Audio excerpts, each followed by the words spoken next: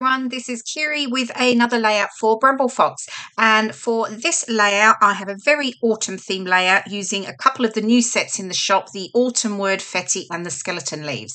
So I have my picture here of me and some of my scrappy friends from last year when we went to visit a pumpkin patch, purely for the reason to get a load of photos, obviously, as we scrapbookers do.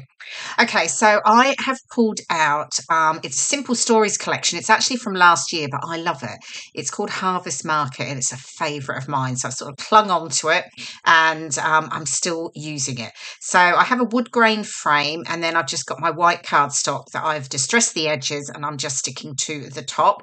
And then I pulled out a selection of the pattern papers here and I'm just going to cut them into different width strips and I'm going to create a background using them.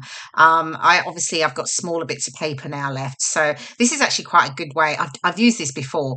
It's quite a good way of using up small pieces of paper that you haven't got lots left of, because I really love the effect that it gives. So just lots of different lengths and widths, and then I'm going to add some dimension to them, so because I couldn't possibly leave them all completely flat.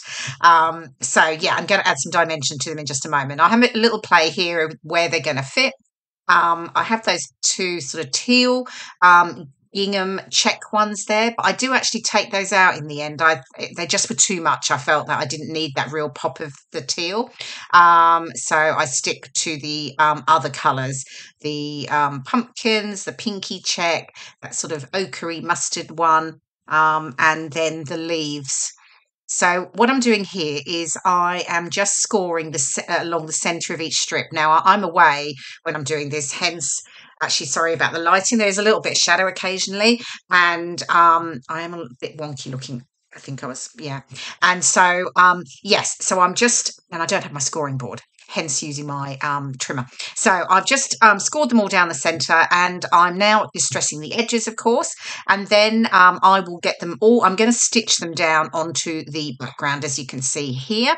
There we go, it's all done, and I've left the threads loose at each end, just again, I don't always do that, but again, it just adds a little bit of different texture to the layout. I've backed my photo with a little bit of just light tissue, just so to create a difference between that and the background. I decided not to use a pattern paper because I had so many in the background anyway. So this just gives a bit of definition between the photo and the background. So bringing in my trusty T-square to make sure it's absolutely straight. And then I'm just playing with the ephemera elements that I've got here, and building up a cluster that will come out to the right of the photo here and across and below.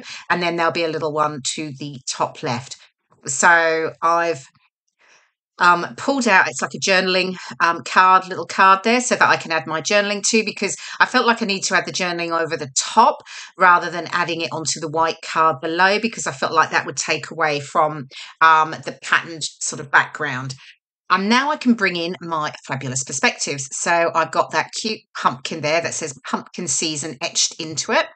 And I've also got pumpkin patch, and then two of the Wordfetti bars that say pumpkins and crunchy leaves. And they all come from the Autumn Wordfetti set in that sort of mustardy ochre and the orange. So your pumpkin's going to stick down, the pumpkin season's going to stick down there, and I was just tucking in some of the ephemera just behind it. You'll have seen I trimmed around that mug. I tend to not like those wide white borders, so I do often trim them down. Some of these were already done because I was potentially using them previously. Okay, so I've got my bottom cluster here getting stuck down. Here we go again, just trimming down this other little hot chocolate mug down, just taking away some of the excess white border. And I know some of you don't like a lot of fussy cutting. I actually love it. I find it quite therapeutic, so I'm quite happy to do it. So it is purely personal choice. Okay, to the top cluster here with pumpkin patch, and then I can get them stuck down. Just got the floral elements, and I've added a little bit of floral element to each of the clusters, so you've got that continuity across the layout. Now, apologies here because the next bit I thought had filmed and it didn't. So the next element is where I add in the skeleton leaves, which are the other lovely perspectives. There we go. Okay, so I just sort of brought it in some close-ups. I tucked in the skeleton leaves around the clusters, along with there's a pumpkin and the little acorn that you can just see there on the right. They all come in the skeleton leaf set. And yeah, I hope you've enjoyed watching the process video. I enjoyed making this. It's probably one of my quickest layouts I've ever made. Nice and easy and perfect for autumn. Thanks so much for watching. See you again soon. Bye for now.